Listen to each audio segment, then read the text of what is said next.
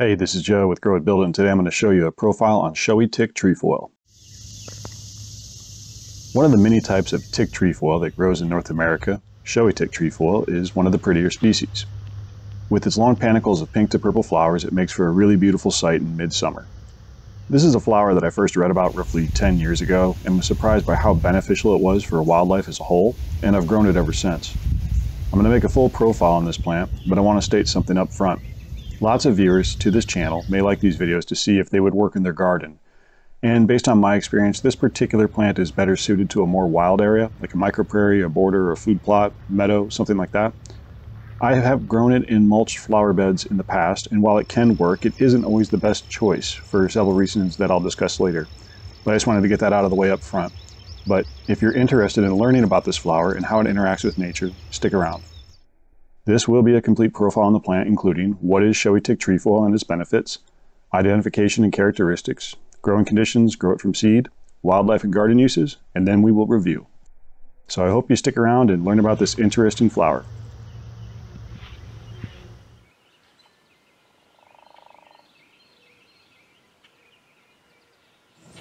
Showy Tick Trefoil is a herbaceous perennial native to Central and Eastern North America. The primary native range is from Kansas to Manitoba, Canada, and then straight east to the Atlantic Ocean. And scientifically it's known as Desmodium canadense. Now, there are over 50 different tick trefoil plants or members of the Desmodium genus that are native to North America. And while I've encountered many in my travels, Showy Tick Trefoil, as its common name would imply, is just about the most visually attractive, producing so many flowers. You know, it makes these beautiful pink to purple flowers in July and August. And it is a legume / member of the pea family, meaning it will fix nitrogen to the soil for its own use during the growing season. So it's a great flower for poor soils, as it can make its own fertilizer.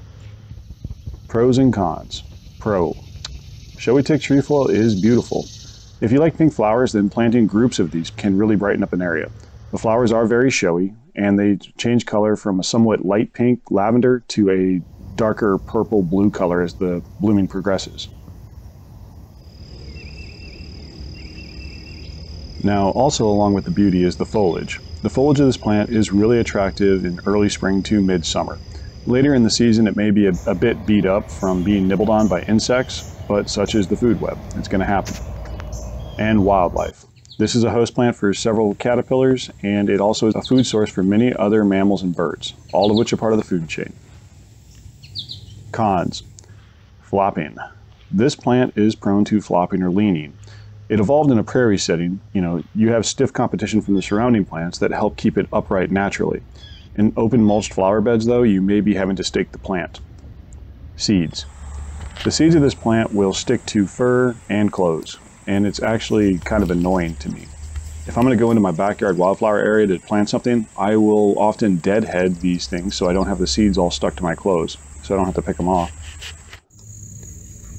About those seeds. If you're wondering where the common name tick trefoil comes from, I'm pretty sure it arises from the seeds sticking to your clothes and resembling ticks. So there you go. And lastly, it can be aggressive.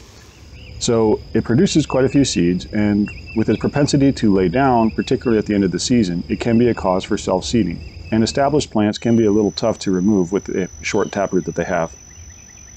Now, if you guys are liking this video, please give me a thumbs up. It really helps me out. And as always, this entire video exists as an article at my website at growitbuildit.com. Just Google Showy Tick Trefoil, Grow It Build It to get there, as you can save it for a quick reference later on. Identification and characteristics. So in full sun, you'll see these plants get 3 to 5 feet tall, and they often stay upright in wild areas. But the stalk and stem will be green to reddish brown and have fine white hairs on it. Now, the leaves are alternately arranged, and they're compound with 3 leaflets on mature plants.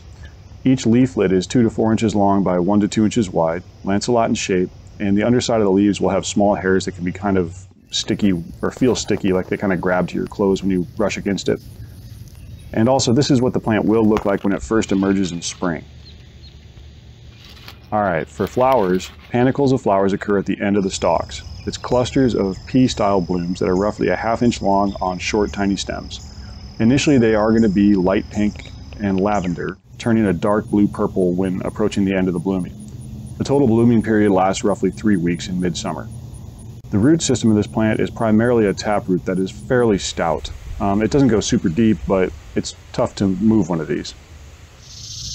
And for growing conditions, well, this is a prairie plant, so it'll do best in full sun, which is at least 6 hours of direct sunlight per day.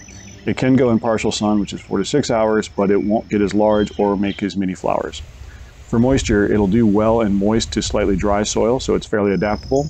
And for soil texture, it can do well in poor sandy loam to clay loam, as long as it can drain somewhat. How to save seed. So to save seed, wait about a month or two after blooming. Where the flowers were, you will see these little flat pods form, like pea pods. They start out green, but once they turn brown, they are ready to harvest. Simply pull them off and place them into a container and set it into a dark, dry place for another week or so to make sure it's dry. And that's all you actually have to do to save the seed. You can then store it in an envelope or a Ziploc bag once it's dry for a long time. But to grow it from seed, you'll want to remove the husk of the pod, and this can be done by simply peeling it back using your fingernail, and I like to do it on a plate as it'll capture anything that may fall. For germination requirements, these seeds need scarification. So I have a whole video on different ways to scarify seeds, and I've done a couple of ways on this. I've mainly done it by using sandpaper. Now, these seeds are pretty tiny though, and it's kind of hard for me to pinch the seed with my fingers. I'm still able to do it for using sandpaper. You just rub it on sandpaper a few times until the color starts to change, and then you know the outer hard coat has been removed, and you're done. The seed could now be planted. But for an alternative way to scarify the seed, you can simply boil some water, remove it from the boil and wait around 10 seconds or so, and then pour it over the seeds in a coffee cup and let it soak for 24 hours. If the seeds have imbibed water, swollen up, then they can be planted. If not, repeat and wait until they swell up with water. Some years back, I made a test between sandpaper and just soaking the seeds in hot tap water and found that that wasn't good enough for the soak. You needed the boiling water to make it work. But once you've scarified the seeds, plant them in a 1/4 inch deep in a suitable container with moist potting soil. You can winter sow these or just wait until spring because they don't have any stratification requirements, just scarification. But this is what the seedlings will look like just after germination. When it comes to wildlife, Showy Tick Trefoil has lots of big benefits, but not in the way we normally think of flowers. The flowers primarily attract native bees that seek pollen, such as bumble and leafcutters. Now, there are some references that state that the flowers don't produce any nectar, but that can't be right, as occasionally I do see a butterfly, but not often. And based on my experience, the flowers of this plant are not that busy when it comes to pollinators in comparison to many other species that bloom concurrently. But Showy Tick Trefoil supports pollinators in other ways. A big benefit Showy Tick Trefoil has for insects is that it is a host plant for at least 3 different butterflies: the eastern-tailed blue, the hoary edge, gray hairstreak, and the silver-spotted skipper. But it doesn't stop there, as other insects will feed on the foliage. Leaf miners, grasshoppers, weevils, and gallflies will eat the leaves. And unfortunately, we also have to include the Japanese beetle to this list. But most of these insects are all part of the food web all the same. But beyond insects, though, Showy Tick Trefoil is food for deer, rabbits, groundhogs, and other mammals. And the birds use it as cover as well as eat the seeds. Larger game birds like turkey and such will. So if you are interested in wildlife, food plots, or just general habitat, Showy Tick Trefoil can be really good for it. For garden uses, as I stated earlier, this plant is probably not the best choice for a formal mulched flower bed. It has a tendency to flop. You could perform the Chelsea chop on it in early June to help in this regard. But if you're looking for pure aesthetics, then the foliage may look a bit damaged toward the end of the season, and it will suffer some insect damage. Also, I don't particularly find the seed heads attractive, but that's just my personal preference. However, if you are mainly growing your garden to support wildlife, then this is a great choice, as I've already listed off all the wildlife that benefits from it. So if you have a wild area, a food plot, a meadow, or a microprairie border garden, this is a good addition or component to that mixture for all the wildlife it supports. Okay, time to review. Showy Tick Trefoil is a perennial flower native to Central and Eastern North America. It blooms pink to purple flowers in full sun and well-draining soil for several weeks in midsummer. The blooms attract some native bees and a few butterflies. However, the butterfly caterpillars are hosted by the foliage, and other insects eat the foliage as well. While it is showy, it is better for a wild area rather than a formal mulched flower bed, and that's just because it has a tendency to flop or lay down. And this can lead to self-seeding in the formal mulch flower bed, and the only other drawback is that the seeds stick to clothes and fur, like pet fur and such. But it is easy and quick to establish. It is a beautiful flower, and the foliage does look great most of the year, although by the end of the summer it may not look as nice. But that's all I've got on this topic. If you enjoyed the video, please click the like button, as it helps me out and I truly do appreciate it. If you have any questions, ask in the comments and I'll do my best to answer them. And yeah, you guys all have a good one.